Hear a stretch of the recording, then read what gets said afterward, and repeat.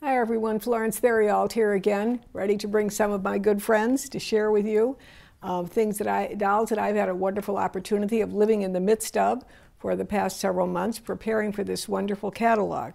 Most of the dolls in this collection are from the private collection, in this auction, are from the private collection of Susan Hill of Virginia. And I do want to comment, whoever ends up owning any of the dolls that Susan Hill owned is getting a doll that's going to bring good vibrations to their home. I have been deluged with phone calls from her club members and from people who knew her and said what a wonderful woman she was, and she loved her dolls so much, she cherished them, and she was so proud of them, and she was such a kind and good person. So this is what doll collecting, what our whole community of collecting is about, and I wanted to share that with you about comments that people have made to me and gone out of their way to call and tell me about Susan Hill.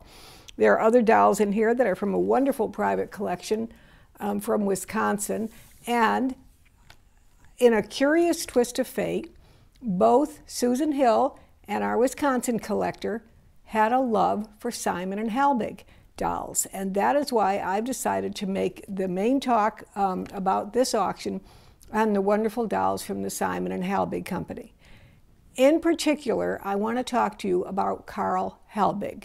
I think as we collect, we want to learn and celebrate the people that made and brought these dolls to us from the past. And there are certain names like we say their name. Emile Jameau, for example. We'll say his name when we think of his doll firm. When we say Simon and Halbig, we say Simon and Halbig, and it kind of flows off the tongue, and we don't really pay any attention to who the people were.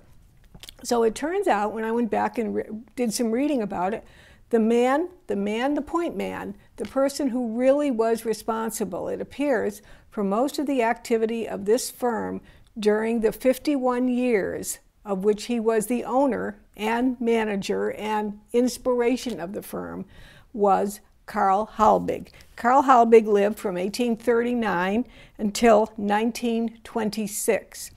And in 1869, he formed a partnership with Wilhelm Simon, and they formed a company known as Simon and Halbig, which we now just use that term when we refer to their dolls.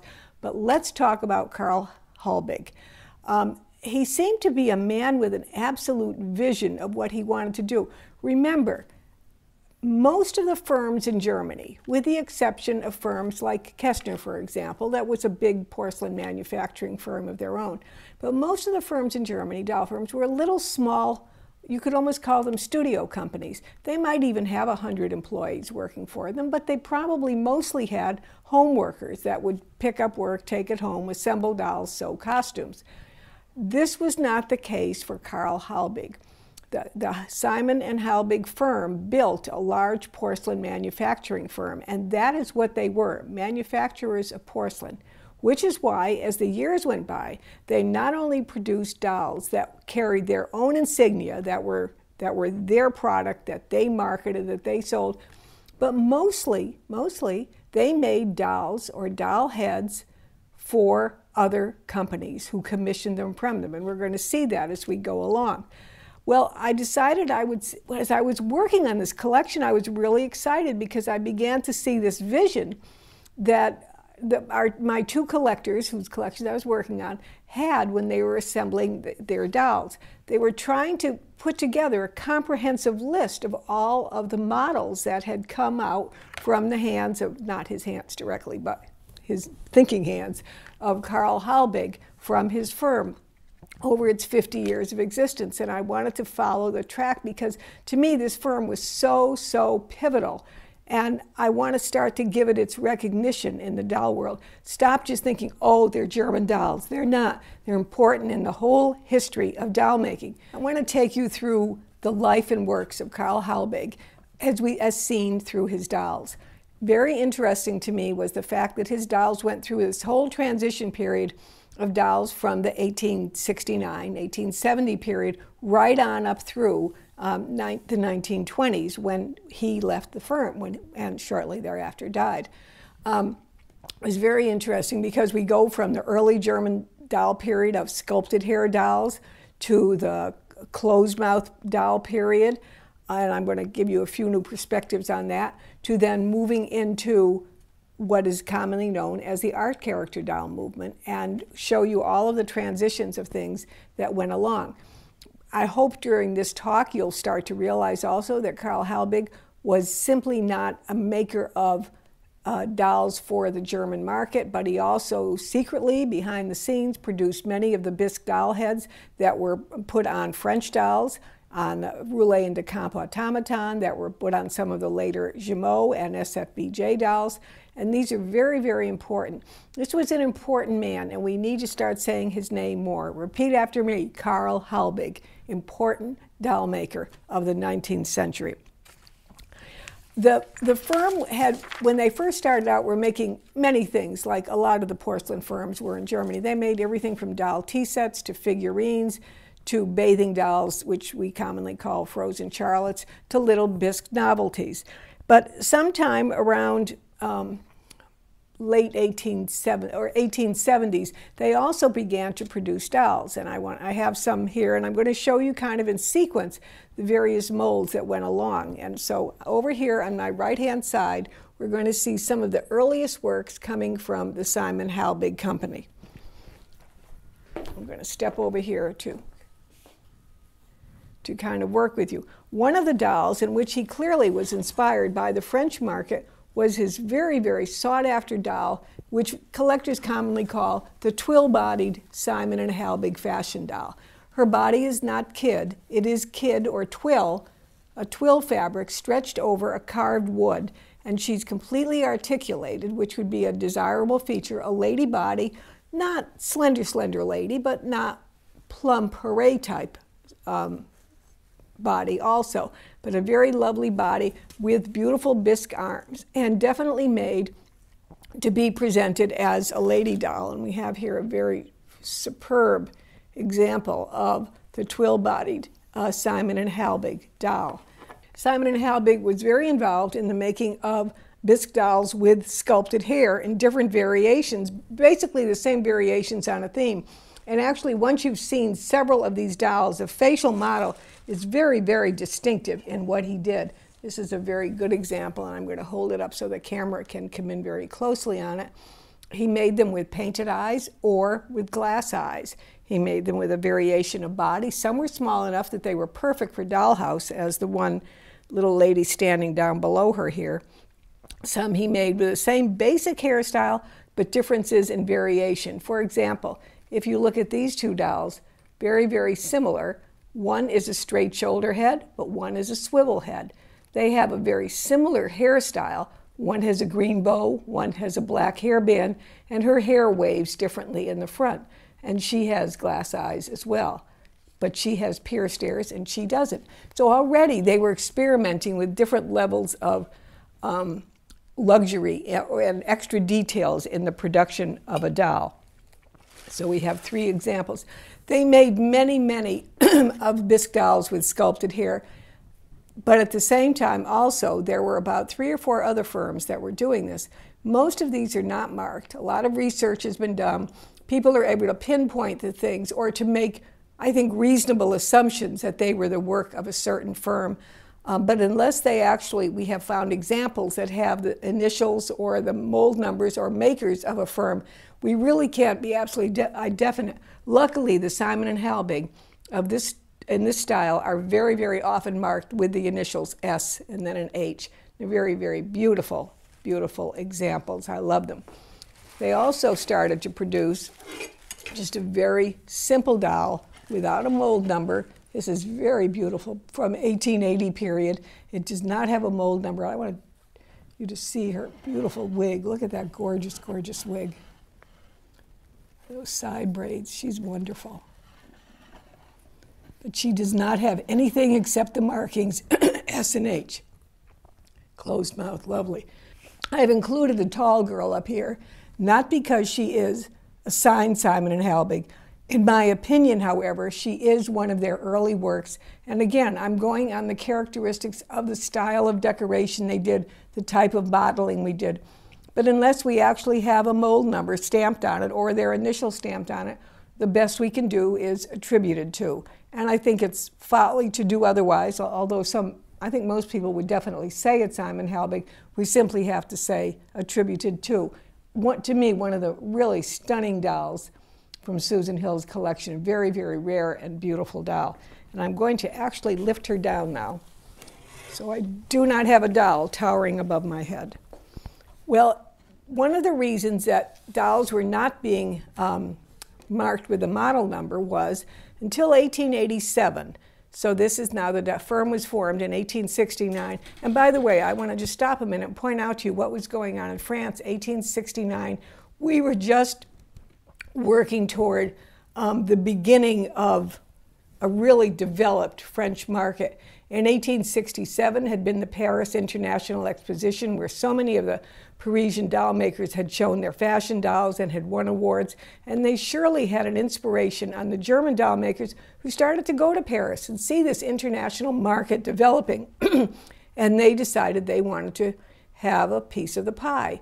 Many of them set up offices or studios in Paris where they would watch for the latest designs to come out from the Paris designers, and then they would either make their German rendition of it on a little more of a budget scale, or they would approach the French firms and say, would you like us to make the porcelain heads for you? And this is what Carl Halbig did in many cases. Well, in 1887, things changed in Germany. At that time, a GM office was set up in Germany, and doll designs and doll heads began to be registered. And this is the first time where we start to see Carl Halbig design or register many of the models that he could have been producing for up to a decade, but we have no way of knowing. We have to assume, and I'm going to show you as I go along some of these models, we have to assume that many of them had been in production already before he registered them, because in 1887 and 1889, he had a raft of model numbers that he deposed. It's not likely that he designed that many in 1 year. He just simply, the office opened up and he went and registered them.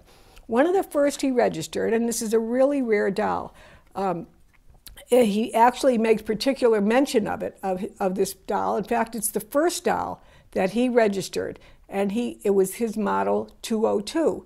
There's been some conjecture over the years that he might have been instrumental in the development of the Jumeau 200 character series, and in my opinion, this has never been totally proved one way or another and still needs to have research done on it. But certainly remember, this goes into all of this more research that needs to be done. It's really exciting, the kind of fields that we could get into. Now look, we have this wonderful little smiling face doll, and I'm going to show you a model similar to it in a minute. But then look what happens, and this is what he deposed.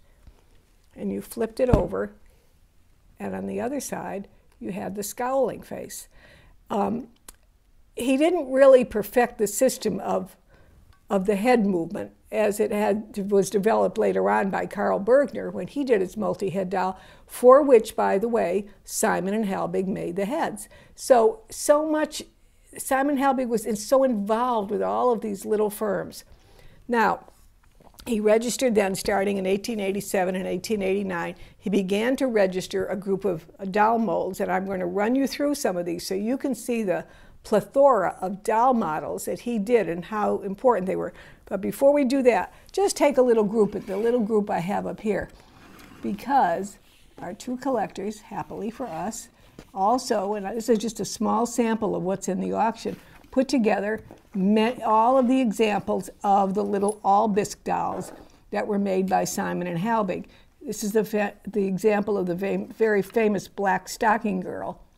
Most of the all-bisque miniature dolls fell into the 800 model character series, although some of them were in the 700, but mostly in the 800. We have the Asian with their very distinctive white stockings and the little blue slippers with the upturned toes. And then we have a barefoot girl. So when collectors are looking for these, they're trying to find all of these different variations. And we have a girl with wonderful peach stockings and very fancy shoes. And look at their faces. Every one of these faces is different. The camera will scan over them and you'll see. Even then, Halbig was not going for just the same look, the same look. He really was trying to find expression and character and different representations of different cultures and different children in his dolls. Well, the first dolls that I'll move these over now so we can start to see some of these others. I think that doll is so beautiful. I'm so proud of her because she said, you can't identify me except that I'm made by Simon and Halbig, but I have no model number. You just have to look at me and love my beauty. Now, we now move over here, and I'm going to show you the first series that he registered was his Simon and Halbig series, or his 700 series. And it was a very complicated system. If any of you are lucky enough to own the long out of print Jürgen and Marianne Cieslick's German Doll Study, or Encyclopedia of German Doll History, you will see in there a complete inventory of all of the known examples of Simon and Halbig that have been registered, although I am going to show you at least one today that does not appear that it was ever registered, so that would make it real rarity, or else when they were going through all of the court papers, they couldn't find it at the time. But we're going to start right here, and please look at this group, 700 models, and what are you seeing? When you look at their faces, what do you see? I do not see the same face. I see character, I see expression, I see moods, and what comes to mind? We always talk about the art character dolls of the 1910 period, but now we're talking the 1880s. This is, what is that, 20 years earlier, 20 to 25 years earlier? This was a whole art character movement in itself. So never underestimate that this man was so foreseeing in what he was doing. And do compare this with the French bébés of the period that tended to be very just beautiful, perfect children. But no, Carl Halbig went for expression. This would be one of my favorites. I love this little girl.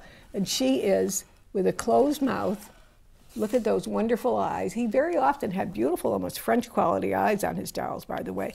And 719 model, and she has a closed mouth. Now, we're going to move over here, and next to her is one of the most beautiful dolls in the auction. Everything about her, her costume, everything. She's also 719 model, but look at her mouth. Open mouth. This is what you're going to find over and over again with the Simon and Halbig series. He went for variation within a model number. He might have open mouth, he might have closed mouth. Sometimes he had a just slightly open mouth. Sometimes painted eyes, sometimes glass eyes. Different complexions. He might use the same model and have a brown complexion doll. He might have, there's one where there's a Native American, Asian, very, very different. So watch for these variations within, and that's what our collectors were doing. They were trying to show, as they put their collections together, the many variations that were occurred. So two 719 models, one open mouth, one closed mouth, and achieving different looks. And then he had this wonderful 749 model and French body made for the French market. That's very, very important because over and over again, we find out that Carl Halbig had established good relationships with French doll makers, and he would create many dolls for them. Many of the dolls that were sold, for example, in the Paris department store, luxury department store of Eau Bleu, with their wonderful costumes that were assembled in the ateliers of Eau Bleu, were actually using the bisque heads of Simon and Halbig, and we find that over and over again. When I was first going to France like 25, 30 years ago, when European countries hadn't really opened up to each other, and the French community of dolls that people own tended to be very still bound into their own history. You didn't find a lot of American dolls there. You didn't even find a lot of German dolls in Paris. But you did find French dolls with German heads that had originally been made for the German market. And this 749 model would pop up quite a bit. So I tend to think that it might have been a specific model made for the French market, but nothing conclusive about that. But that's a sweet little girl, but she's marked 749.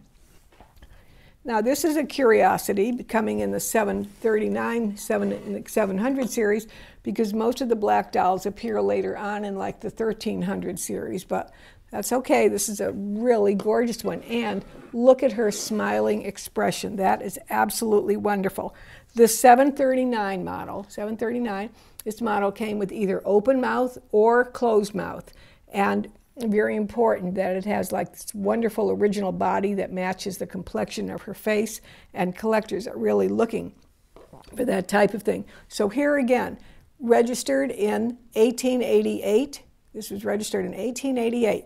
This was 20 years before the art character movement in Germany. Very important feature to know and recognize that character dolls were already being made in the 1880s. And the final example I have from the 700 series is a girl that is broadly smiling. In fact, I really think she's the same as the smiling face on this little Two-Face doll that we showed earlier. Here, I'll hold it up and you can make your decision what you think. One having an open mouth and one having a closed mouth. But she is really quite wonderful. And again, whereas the black doll next to her has a slightly, a hint of a smile, she has a broad smile. This is a very, very highly expressive feature. Do remember, even though the 700 series were all registered in 1887, it doesn't mean that's when they began to be made. They could have been being made for 5, 6, 7 years, and only when the registration office opened in Germany in 1887 were they bang, bang, bang, all registered at that time. And then I'm going to move on and show you another series.